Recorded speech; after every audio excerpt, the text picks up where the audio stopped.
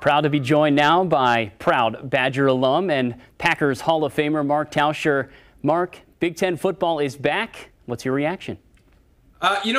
Excited, and kind of one of those deals where it was like disbelief, because you hear in August, I think August 11th, that, no go, and you're kind of disappointed. And then as you're seeing more and more stuff come up with it, the SEC, and you're seeing Notre Dame play, you're excited for, being a fan, and you're also excited for the guys that get a chance to play, because the entire time the players want to play, coaches want to coach. It's just, can we find an environment that it will make sense? And I'm happy that the Big Ten, and with their medical and with everything that they were able to figure out, are going to give these guys an opportunity to go play 8 or 9 games.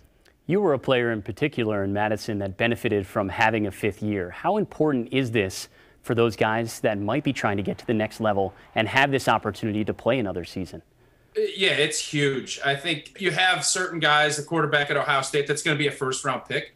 But for me, just looking back into my 5th year, I was not on anyone's radar. I wouldn't be talking to you right now because I would not have had an NFL career. If Big Ten would not have played, I would have never played. And then if you don't get that opportunity, it's never going to come back. And I think that's why I think a lot of people feel really good that for the players that feel healthy and feel safe to go out and play, their opportunities to go on to the next level and to graduate and to finish their career off, that's who the big winners were in this.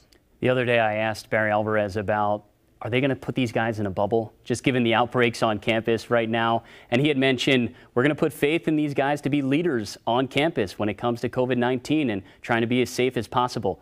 Is that unrealistic expectations when you're talking about 18 to 22-year-olds?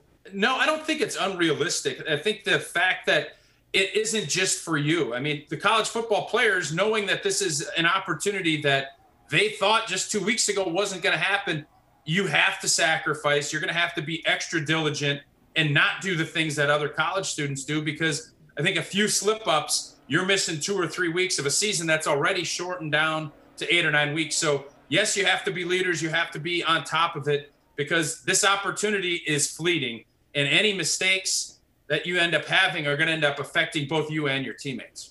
To me, Mark, I think that this decision by the Big Ten shows just how much power the players have right now. Do you think that it's time to just take away the student from student athletes and call these players what they are, athletes? Do you think it's time to pay these kids? So that is I don't know how long this show is going to be. We could go for about an hour and a half on this. I do think the name, image, likeness, and the fact that these guys should be able to go market themselves. Now, if you want to get into should they be paid, there are 100 things to go into. And I look at my own career and will say you're probably getting $100,000 to $150,000 worth of value when you start adding up the facilities and the tuition, room and board, books, all of the things that go into it.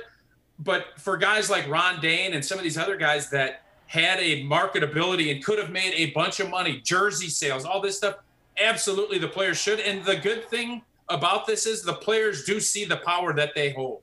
And what that's going to look like moving forward, I don't know if it will be this season, but you are going to see more and more of this, and players are understanding the amount of power that they have, because without them, you don't really have a game. I think we saw that in the Big Ten. And one final question for you. 8 games, 8 weeks, a Big Ten championship on December 19th, no fans in the stands. What do you think this season is going to look like? Ooh, that is, I'm glad we're having one, but I think Wisconsin, building off of the momentum, I think this is a season when you look at the schedule, and assuming, it's going to be Indiana as one of those non-conference crossover games, it always comes down to, can you beat Ohio State? And you're missing a bunch of production from JT 23, but it just seems to be, you can always find a running back, get that system going. Wisconsin is always Wisconsin, and you would hope, let's get to December 19th, play in Ohio State for an opportunity to go to the college football playoff. I think that's what all Wisconsin fans are hoping for.